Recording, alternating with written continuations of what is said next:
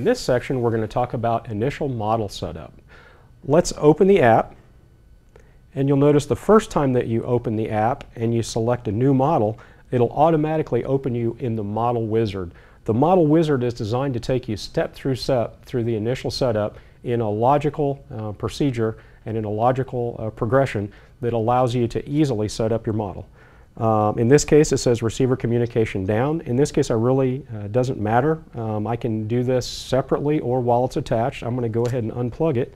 So let's go through all the steps regarding the initial setup.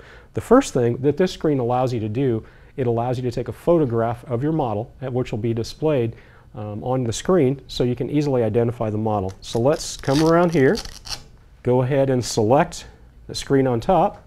And I can either go to the photo library, use a default picture, or obviously cancel. In this case, I'm going to select the camera.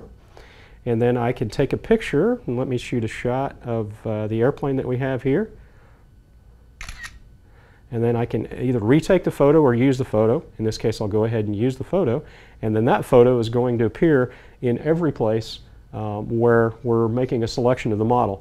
The next section that this screen allows you to do is to select the receiver. By the way, if I was attached to an existing receiver, that receiver would automatically fill in. In this case, I don't have anything attached, so I'm going to go ahead and select that, and I'm going to scroll, and I'm going to be using an AR636. I hit done, and now the receiver selection is AR636/6335. By the way, either of those two receivers function exactly the same, so they can both be utilized the same. That's why they're both in the same selection. Now transmitter. I can select the transmitter. In this case, I'm going to use a DX9 and done. Now, in that case, that's everything on the model setup screen. The next video, we're going to go to orientation.